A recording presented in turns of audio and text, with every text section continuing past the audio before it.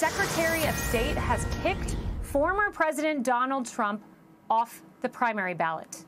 Democrat Sheena Bellows, pictured here with Joe Biden, look at her there, with President Joe Biden, is following Colorado's suit disqualifying Trump based on the insurrection clause. And guess what? She's a Democrat. Much like Colorado, Bellows' decision will likely be challenged in court. Speaking of which, in a stunning turn of events, Trump is back on the primary ballot in the state of Colorado.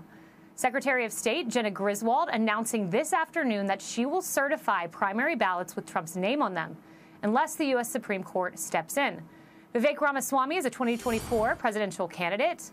Here he is. Vivek, the secretaries of states, in 2020, secretaries of states, one individual, would come in and wipe away the laws of the legislature and say, because of COVID, I'm changing mail-in balloting. One person changing election rules. That was 2020. 2024, one person saying, I am disenfranchising Trump voters. Your thoughts? Well, look, Kayleigh, I think you phrased it well, but I would say that this is not an action of one person.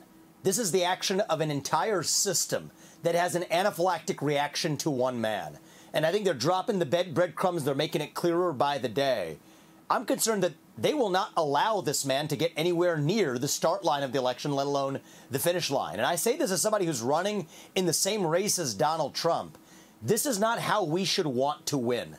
So I stand by the pledge I made earlier on the back of the Colorado decision, and I reiterate it today, that I will voluntarily, as a Republican candidate, remove myself from any GOP primary ballot where one of my competitors, Donald Trump included, is forcibly removed through this unconstitutional maneuver.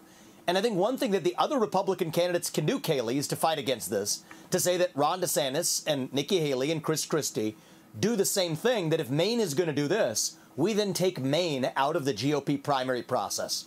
That's the logical way to handle this, and so I made that announcement tonight.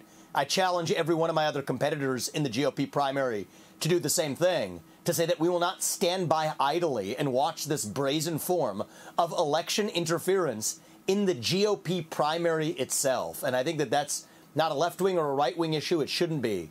This is about the Constitution and who we are as Americans. And that's why I've taken the position I have. Yeah, it's a bold position. It's a principled position. And I want to get your take on this. So President Trump, he reacted to the news that you were going to stop spending money on TV ads. He said this on Truth Social. He will, I am sure, endorse me, but Vivek is a good man and is not done yet. Is that something, I mean, I understand you don't have plan Bs. You said that. Is that something you would consider at the right moment, should it come to that? So not a plan B guy. Well, I actually have been clear, What about Kayleigh? Vice President? I've been clear. Look, if Trump is the nominee, he has my full support and backing all the way, just as I expect his if I'm the nominee. I actually think we're going to deliver a major surprise in Iowa. I'm talking to you from the back of the campaign bus between two stops in rural Iowa. I think we're going to have a major surprise on January 15th because many of the supporters backing me, they're not polled. Many of them aren't even traditional caucus goers, many of them young, some of them past libertarians, other America First conservatives who haven't been traditional Republicans. So I think you're going to see a shock on January 15th. I think we're going to shock the world. I think the polls are dead wrong. But either way, I do think it needs to be an America First candidate leading our movement forward.